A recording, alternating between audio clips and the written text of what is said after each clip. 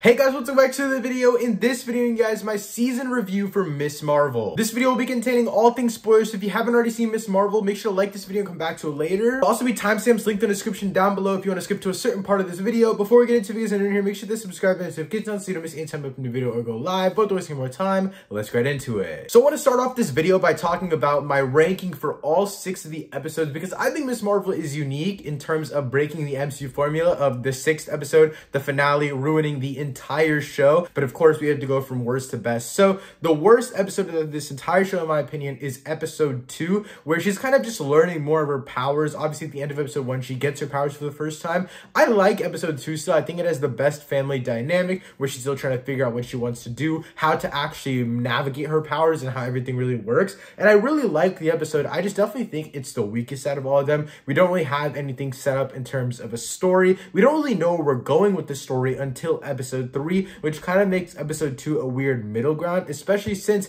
episode 1, in my opinion, is a great introduction. I'll talk about that later. And I think episode 3 does a great job of setting up our story. So again, episode 2 is just caught kind of in a weird spot, in my opinion. But next up is episode 5. Now, I do think episode 5 has super great individual moments. It has super great individual pieces. I know this might be a hot take, but I do think that the fact that this is a major flashback episode, it really does hinder the show overall. I think that's where my biggest problem comes in, is that it kind of falls in the trap of, okay, let's give our big backstory chunk in episode 5, whereas I think they should have done it in episode 3 or 4 to kind of keep us still engaged in the story. I think episode 5 is still great. I still think it's a really damn good episode. I also love Aisha's story. I love how they talk about the partition, the experience of the people in the partition. It's a great backstory, and it culminates everything very, very well, sets up the finale perfectly, but it also does basically get rid of our main villainous threat, which is Kamran's mom. I keep forgetting her name, but they do take out that villainous threat at the end of episode 5, which leaves obviously the DOD in episode 6. Again, this is all great. I love this storytelling. I just feel like it being a backstory definitely hinders the overall story. But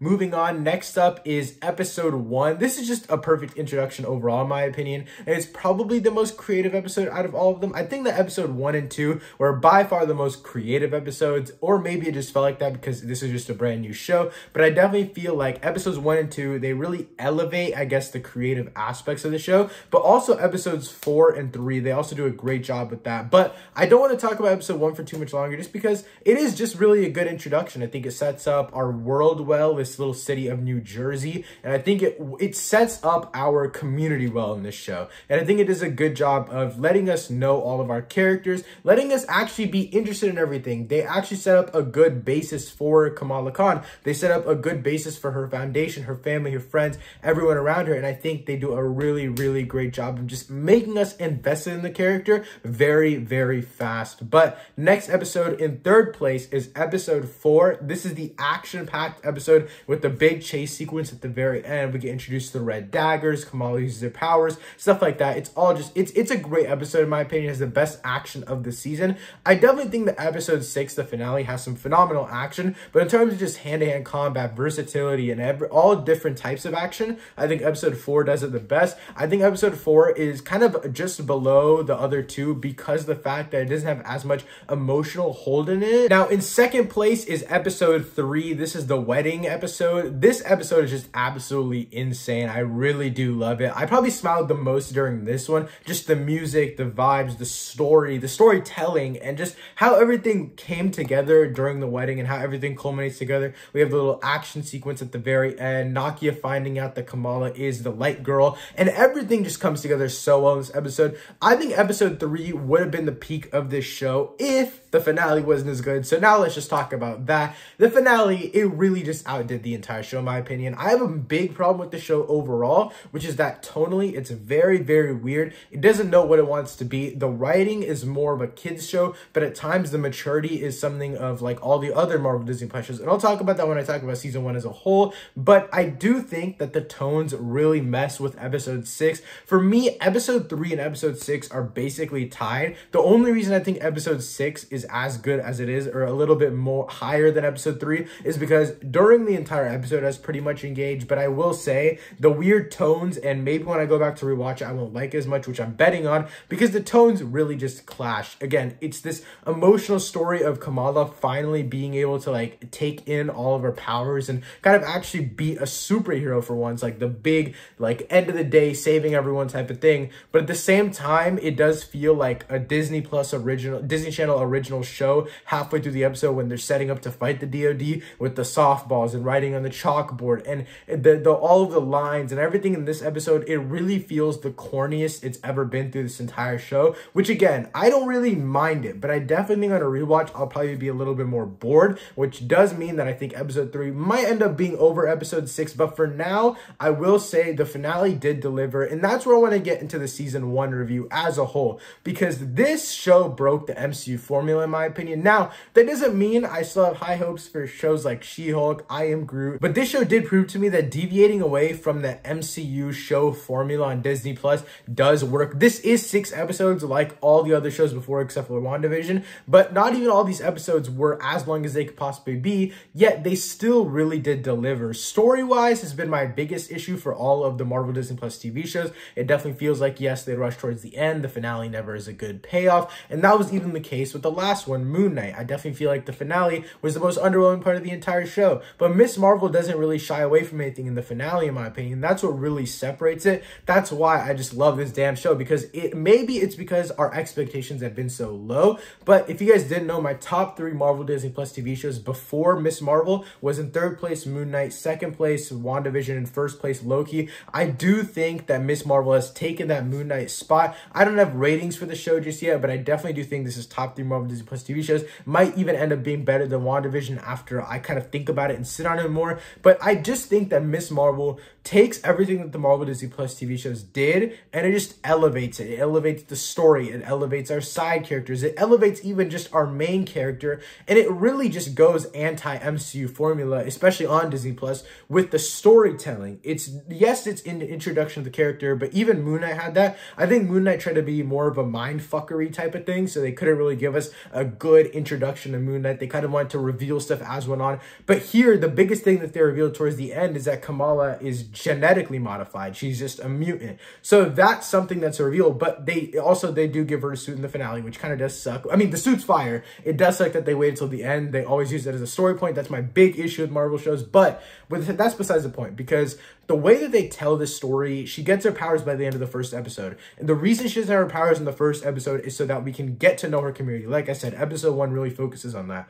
Episode 2, we get to learn more of her powers. Though it's my least favorite episode, it's literally essential to her character. And through that episode, they give us so much of her character. Episode 3 is the wedding. This is where we get to see her powers first fully impact her family, put the ones she loves in danger. Episode 4, she travels around the world. A lot of people didn't like this. They thought it was globe-trotting and it was just too big for what Miss Marvel is. I think it works here because it allows for her to get attached to more people. It allows for, honestly, in my opinion, more diverse storytelling rather than what we've had in all these other Marvel Disney Plus TV shows. I think another comparison you can make is like Hawkeye. I think that Hawkeye gets too small. I think it doesn't get as grand as it needs, especially with building up Kingpin until the finale. Also, they didn't build up a mystery villain. I mean, they kind of did with the DoD, but we knew they were going to be there. Of course, the DoD is only the threat in the final episode, but we also have episodes 3, 4, 5. They all build up to Kamran's mom, which I'm forgetting her name again, but sorry about that. They all build up to Kamran's mom, and she gets eliminated as a threat in the 5th episode, and then the 6th episode, they culminate everything. Kamran's mom isn't going to come back to New Jersey, so story-wise, it makes sense that the DoD is there, and it also makes sense for all of our side characters. My biggest issue after episode 5, last week's episode,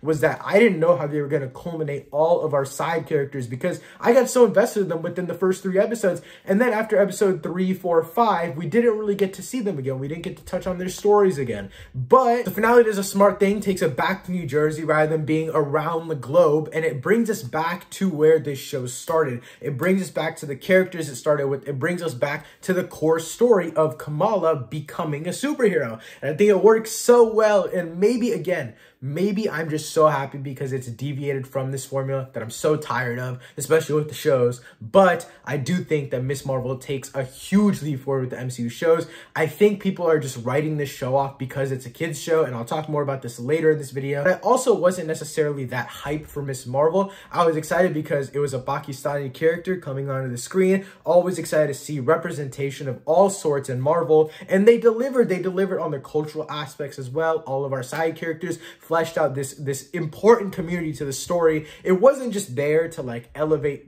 Kamala. It actually elevated the entire show. It's honestly the first Marvel Disney Plus TV show where the side characters are actually very interesting. Not only just the villains, but also are just her family members, her friends, characters that we see at the mosque. You root and cheer for all of them, and no other Marvel Disney Plus TV show has done that. Honestly, the more I think about it, I think this is probably better than WandaVision, just because of how it actually delivers on cliffhangers that it also leaves off for us. And like I said before, I do have issues with the tone of this show. The first 2 episodes really do feel like a Disney original TV show with the high school stuff, and then episodes 3, 4, 5 really deviate into this big world globetrotting, honestly trauma experiencing show. And then episode 6 has this weird job of bringing it back to episodes 1 and 2, giving us these more childish and honestly just not as mature moments. And then you also have to balance the episode 5 stuff where we literally talk about the partition. And so it's a weird balance that the finale has to come through. And I definitely think that the difference between the high school stuff and the globetrotting stuff,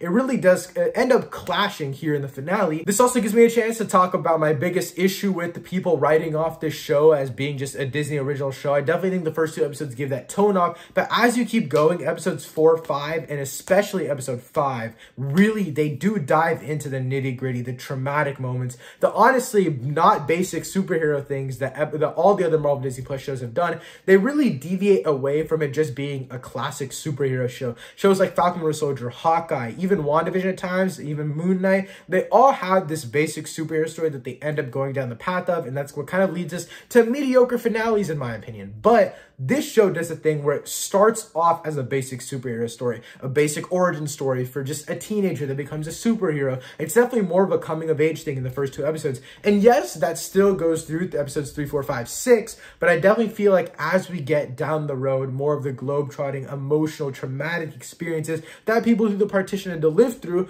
you really get more serious about this show. And that's why I'm more frustrated with the finale the more I think about it, because it definitely feels like they had a lot of traumatic things, they had a lot of deep and serious things, but again, they had to balance it with what the show started with, which was honestly a lot more childish aspects. Story-wise, I think that episode 6, the finale, did end up fixing and remedying a lot of issues that were in other season finales to all the other Marvel Disney Plus TV shows, but I do think tonally it's weird, but I think that's just the show's problem as a whole. And the final thing I want to talk about is Miss Marvel's future in the MCU. There isn't much to say here because, of course, at the very end of the season finale, they do say Miss Marvel will return in the Marvels. Also, the post-credit scene is Kamala basically transforming into Carol Danvers, which I thought was really cool and interesting. But we do have to talk about the ending of the episode where Bruno does say that she has genetically modified genes. She's a mutant, basically. They just dropped the word mutant, and in the credits they actually showed that they played the X-Men 97 theme while he was saying the mutant word. But I think this show on the lowest of levels does set up the X-Men really well, or just general mutant stuff well, because look at the comparisons between Kamran and Kamala. Kamala is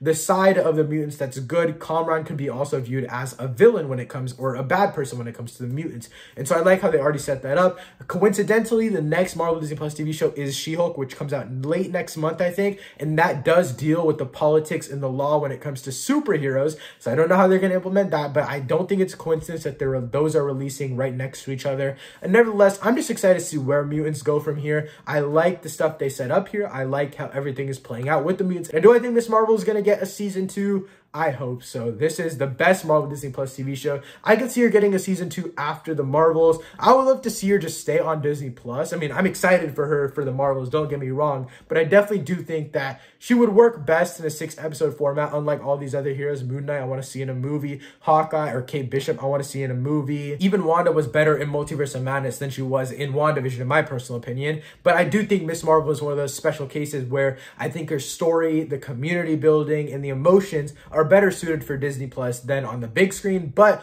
we'll see after the Marvels because I am genuinely so excited for that movie now. But guys, those are all my thoughts on this season of Miss Marvel. Let me know what you thought of this entire season in the comments down below. Let me know your favorite episodes, thoughts, characters, anything you loved or hated from the show. Let me know in the comments down below. Thanks so much for watching. I'll see you next time. Peace.